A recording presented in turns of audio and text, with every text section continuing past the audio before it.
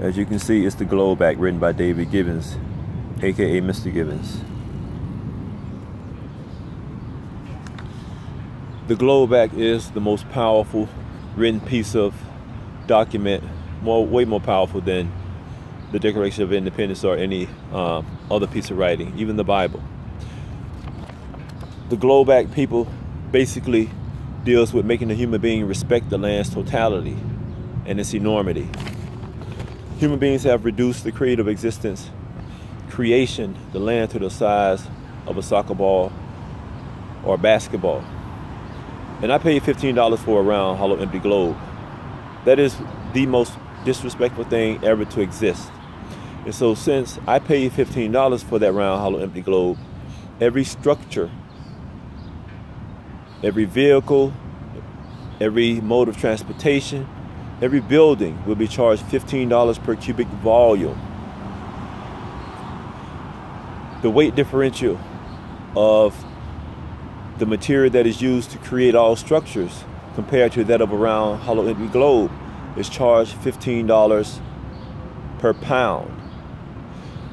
The land that people own is charged $15 per square foot.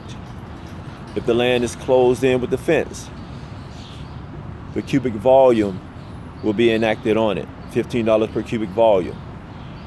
Again, people, respecting the land's totality. All round, hollow, empty globes will be replaced with my girl's continental planetary globe.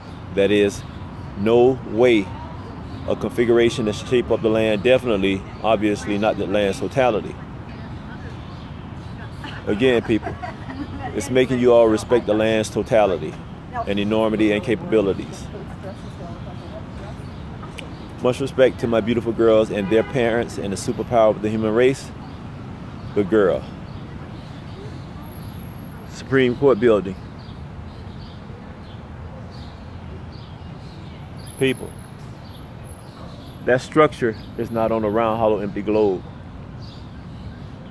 That structure, along with everything else, is on the largest entity, the greatest entity in existence, the land.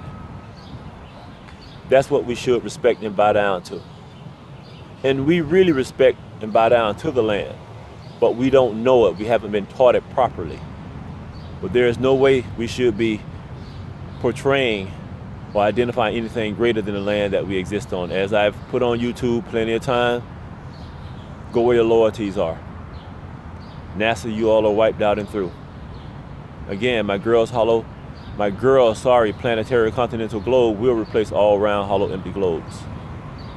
And all 90% of the funds will go to my girls having their own everything. Again, this is the guy, Mr. Givins, who was banned from teaching in Miami-Dade County Public Schools by a bunch of criminals. Just letting you all know that you didn't stop Mr. Givins. I am on the move, and I will get justice for me and my girls, their parents, and it is the world's history, people. All of the people who covered it up. I'll keep fighting and battling. That's what I do. As I told in written Marco Rubio, the military down in Miami, in Hialeah, to regain control over North Hialeah Elementary. I will be emailing all lawmakers and everybody else who's supposed to deal with this type of situation.